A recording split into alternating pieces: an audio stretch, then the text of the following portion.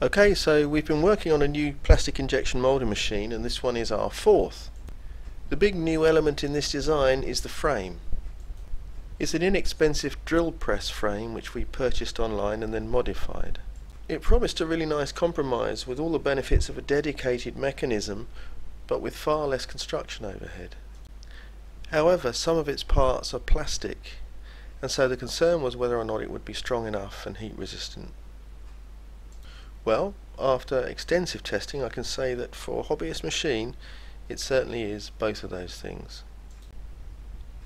And it offers a cast iron base which can be screwed to the bench, and a very smooth action, and a vise was supplied with it which you can also bolt to the base. The injector head is our own design and is basically the same as before. We've machined a solid stainless steel barrel and plunger. They'll never rust and there's no plating to break down, so it's extremely durable. The top ring is also stainless steel. It forms a funnel into which you can pour your injection load, and it provides a solid anchor to the spine. The heater band is 120 watts. The injector head is controlled by our usual digital controller box, which allows you to set and then automatically maintain a desired temperature. It drives a solid state relay, so there are no moving parts to wear out and there's no clicking relay. It connects to mains via a very common socket on the back. Okay, let's have a look at the machine in action. The first thing to do is charge the machine with a dose of plastic pellets. We're using a sugar dispenser for that job. This is a two-part aluminium mould which we made just to test machine functionality. It's a kind of a wheel thing. Just put it in the vise, clamp it tightly, put the vise in the machine. It's shimmed so that it fits tightly under the mould. Then pull down very smartly on the plunger and inject the plastic into the part. Then pull the vise from the machine, take the mould out of the vise. It's likely to be very hot, so you've got to be careful.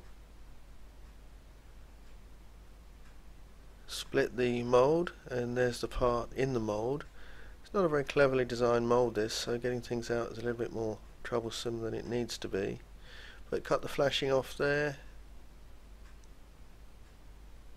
and have at it with a screwdriver. Again, not something you'd do with a specially designed mould because you like to scratch the inside. But anyway, there's the part. It's a little bit bent because we pulled it out hotter than we should have done, but you get the general idea. And whilst this mould was aluminium, it's possible to make moulds by casting them in plastic resin, so you can make copies of original parts in that way with no tooling required, no machinery, that is. Well, I hope you found that interesting, and if you're interested in owning such a machine, you might be interested to know that this one's for sale. A summary of the attributes. Firstly, it's 1 cubic inch capacity. All of the hot parts are machined from solid stainless steel, so it's very durable. 120 watts, 220 volts. It's got a digital controller, solid state relay, nothing to wear out, and the vise is included. So if you're interested in buying this machine, or one like it, or even one not quite like it, then by all means feel free to contact me in the comments below.